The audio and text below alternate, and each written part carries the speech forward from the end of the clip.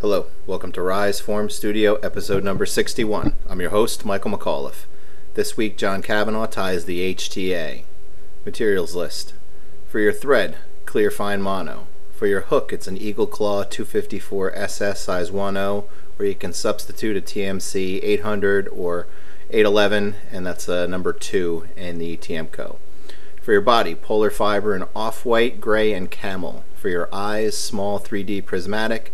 And for your head, you're going to coat it at the end with some clear cure goo, and you want to use the thick for this one. How's everybody doing? I'm here today at the Ramsey Outdoor Store in Succossana, New Jersey.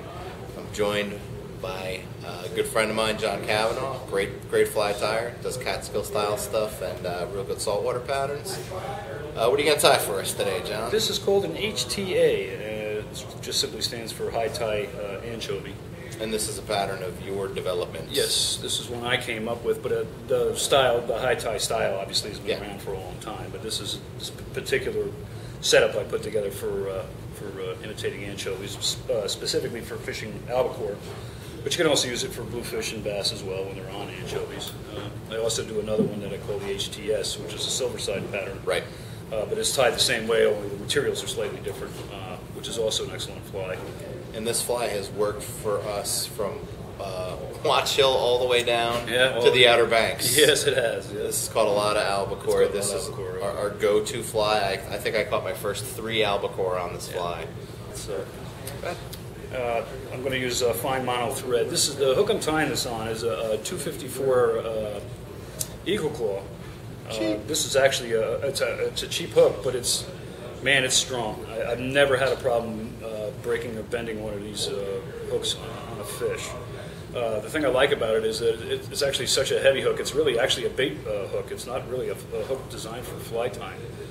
But the fact that it's a heavy hook helps with the keeling effect of the fly. It helps keep the fly from tipping over on it. It tracks properly. It tracks properly. It was probably the biggest advantage to it. So I'm going to go ahead and we're going to start the thread just to the right, to the eye side of the center of the hook. Get a little base going here. And the first thing we're going to do here is we're going to use some off-white polar fiber. I'm going to go ahead and take out a good sized piece. Now, the first thing we're going to do here is we're going to form a belly for the fly. Now, if you've never worked with polar fiber, it has the consistency of it is it has long fibers, it has mid-sized fibers, it has a lot of short fibers.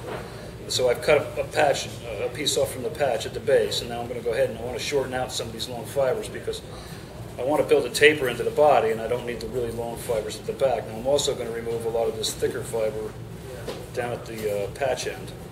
So I'll clean some of this out of here too, because I don't want it to be that, but I don't want to have too much bulk. Okay. And I'll go ahead and I'll just pinch this together a little bit and check to make sure I've got the length I want. As you can see, I have kind of like a 360-degree taper with this material, and really is effective stuff. I'll go ahead and I'll cut the stubble in here nice and straight, so I get a good tie-in for it. And you go ahead and you lay this right here on top. You can use a pinch if you'd like to hold it in place, 1 or 3 or 4 turns to hold it in place. What I like to do is rock the material back and forth a little bit on the top of the hook, and that kind of helps to flare the material over the top of the hook instead of having it stacked directly over one another. Okay, so that'll be our belly section there, and then we'll go right back to this off-white colored polar fiber again. Now we're going to get another piece. I'm going to try and get a little bit more material this time because I want to keep some of the longer fibers, and there aren't as many of them when you grab it comes. So we're going to go with a little bigger piece this time. Try and get some more of the longer fibers in this one. Now I'm going to go ahead and start by pulling out all the real short fibers this time. I won't even pull any off the end yet. I want to thin out this thick side first. And then I'll go ahead and take a look at it. Pull this out here. Now this really, really long stuff, I'm going to yank that out too, because that's actually good. Take a look at that, and then we can go ahead and lay it on here, and you can see by adding that second section on, you've created a longer taper here in the back, so you've got a taper to the fly without having to even trim it. Basically, with polar fiber material, you really don't want to trim it with scissors. If you need to adjust the length of it, it works better if you just pluck it out by hand than if you try to cut it. It just looks more natural. Yeah, well, you can't cut ends on the butt ends of it. You can't cut the long end of a tapered material. Right. Do the same thing here. We'll just kind of rock that back and forth a little bit, kind of get it to set and lay down in there. And one thing that's important with this fly is a comb. I found some of these cheap combs at a garage sale that I've been using. So gives a little bit of a brushing out here that blend into itself. Yeah, it really tapers beautifully. And you get just a nice taper, and you also get the proper silhouette to the fly. I'm going to use some polar flash here in silver for a little bit of flash. You don't need a lot. I use about 8 strands or so is fine.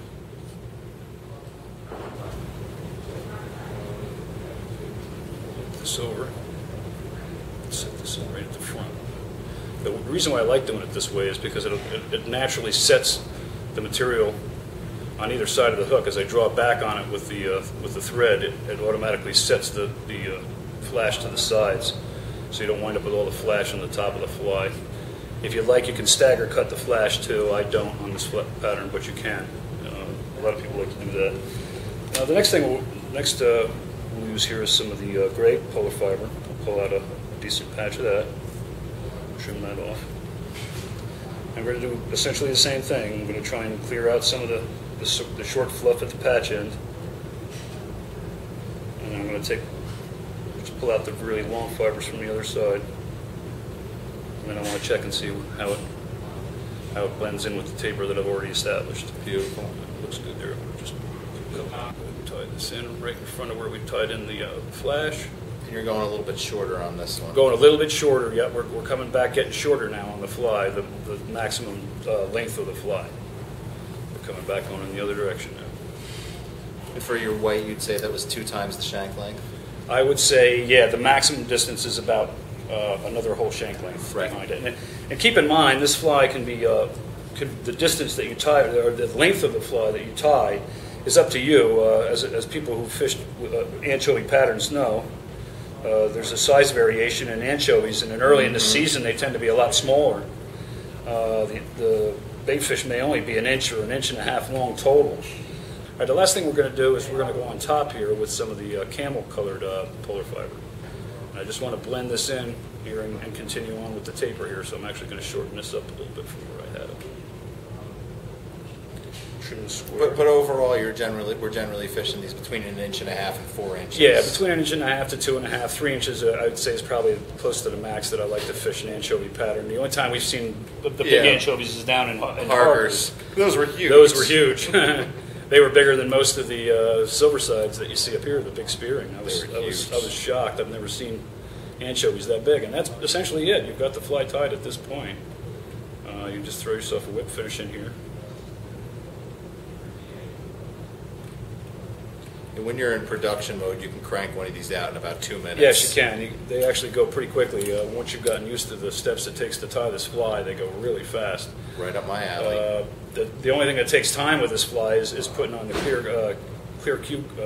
God, I can never say that. Clear Cure Goo. God, Thank you, Brian, for hooking us up with the Clear Cure Goo, by the way. I always get that name screwed up, unfortunately, but it is great material. Great product. Next, we're going to use a set of 3D eyes on the side. I like to hold the material back when I place the eye, so I can get it exactly where I want it. Yep. And the eyes on these are pretty damn close to the eye of the hook. They're right up front. Yeah, they are, and they're prominent. They're prominent on the bait fish as well. If you see a good size anchovy up close, you'll see the eyes are very prominent on the bait fish. And so they should be on your pattern as well. I like the 3D molded eyes. I like the 3D look to it. I think it really helps. All right, and now we're ready for the goo. So I like to put it on a pad. Some people like to actually dab the material on and work with it on the fly. I like to actually put the material on a pad, and then I can use it a little bit more like an epoxy. I just find it's easier for me to work with this way. Yeah. I know everybody has their own way of doing things, and this is my way. No, they will do it your way, or they're not allowed to tie the fly. So you just want to make sure you get a good bead of this going. I like to tap this into the material as well. Try not to get it just on the surface. You want it to actually get embedded into the fibers as well. Yeah, get it good and saturated. Get it good and saturated up in the front here, because it'll go, once you hit it with the light and it dries, it'll go translucent.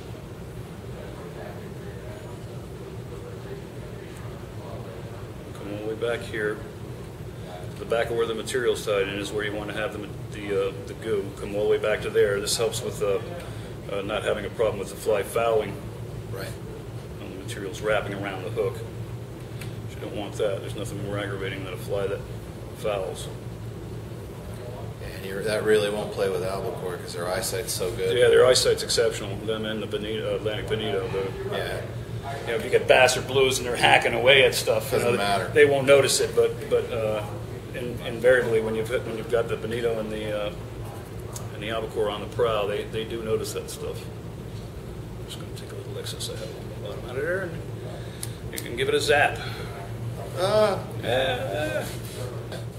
It's a really versatile fly, and it catches a lot of fish. And it's easy to tie. It doesn't, the materials aren't expensive. It doesn't take a long time to tie. The real trick is just you have to fish for false albacore with John all the time. And just, well, this is what I do. I say, John, we're going fishing for false albacore. Make sure you tie a bunch of H.T.A. Absolutely. Then you don't have to tie them at all. Yeah, I've tied so many of these now. I've got enough. I've got everything we need for this coming fall already done. Yeah. Fantastic, sir. Thanks for coming on the podcast, everybody. Tie this one up and fish it. It's a great pattern. First off, I'd like to thank John Kavanaugh, a.k.a. the Ghost of Michael Landon, for coming on the podcast and sharing some of the false albacore love with us. Tie these up. Albies love them. I'd also like to thank Brian Carson from Clear Cure Goo for hooking us up. And, of course, I'd like to thank our official sponsor, Regal Engineering, manufacturer of the world's best fly tying vices and accessories. I'm Mike McAuliffe for RiseFormStudio.tv. Go get some.